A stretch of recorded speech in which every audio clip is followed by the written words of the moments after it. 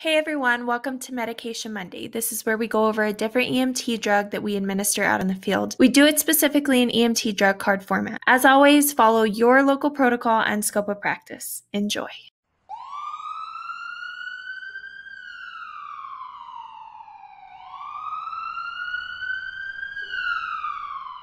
Today's medication is called Norepinephrine, or it's also known by its brand name, which is Levophed, and actually in some areas it's even referred to as noradrenaline. It falls under the class of sympathomimetics and vasopressors. So how does it work in the body? It stimulates the alpha and beta receptors, and this induces peripheral vasoconstriction, inotropic effects, and coronary artery vasodilation. We give it during shock unresponsive to fluid resuscitation that is not associated with hypovolemia.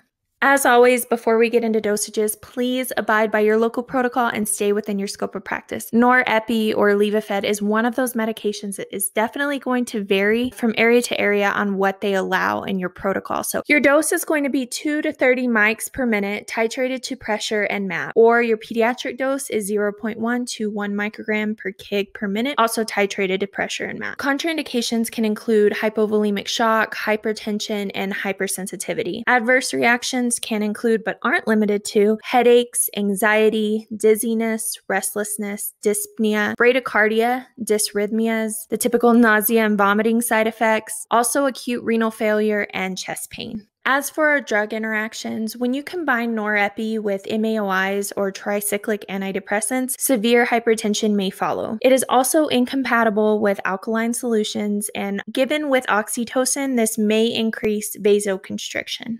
Okay, just a few side notes about norepinephrine.